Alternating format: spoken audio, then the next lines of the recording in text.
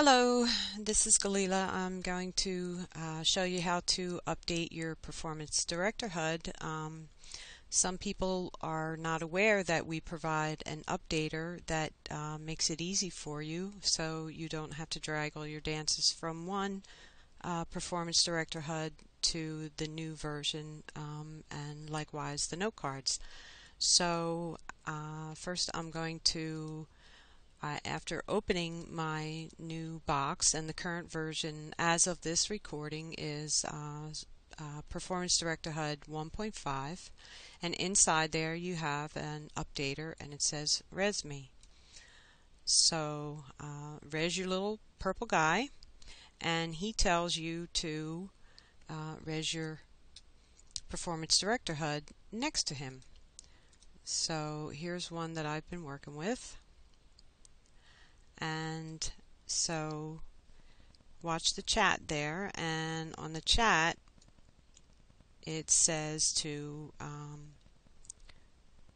after it is ready, click the updater, and you get a pop-up to choose how many dancer slots you want.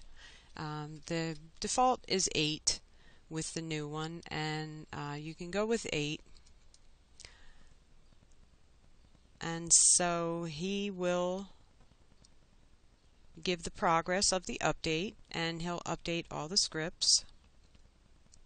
Keep in mind, if you choose 8, 4 or 8, or however many you choose, say you choose 8 and then one day you're trying to dance 9 dancers and the 9th dancer isn't being animated, that's why. You can always re-res the updater and add more dancer slots by doing the same exact thing as I'm showing you now. So it's almost done. It's loading the cards, and it is done. You may now pick up your HUD. So let me first it gives you, after it's all updated, it gives you the note card with the change log, and the change log is just a list of things as we go along. We always tell you whether we're giving you a new feature or fixing a bug or something like that, and that's all contained in that note card. So accept that and you can read that. So I'm going to take my updater, and the updater also changes the name of the HUD. So if you change the name of the HUD to something easily identifiable, it changes it back to the default name. So before you pick it up, go ahead and change it back. I'm going to put Mardi Gras because I have a million of them and I need to keep them straight. So now it's appropriately called Mardi Gras. I take it, and there it is.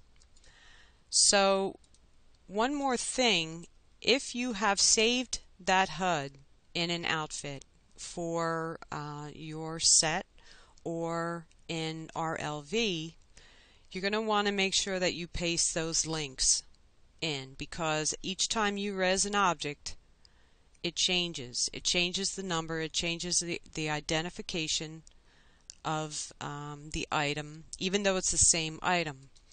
So if I go over here, and here it is, my outfits. Here was my outfit for that Mardi Gras set, and in there is the Spot On Performance Director HUD. Sometimes you'll see a broken link. It'll say broken link there, especially if you haven't changed the name. You'll see that. So what you want to do is delete that link inside the outfit folder. Go to the original that you just picked up. Right click in your inventory and say copy. Go to the outfit folder. Inside here somewhere, just click paste as link. And so now, here it is up at the top, it's a link. So now when you put that outfit back on, the correct HUD will show up. Okay, that's it. As always, if you have any questions, please give us an IM or a note card to Galila Sinatra, Rug Halbert. We're happy to help. Have fun. Bye.